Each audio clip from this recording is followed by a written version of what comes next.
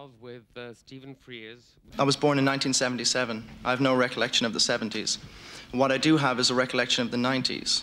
And what I saw in the script in the 70s, I could take from the 90s.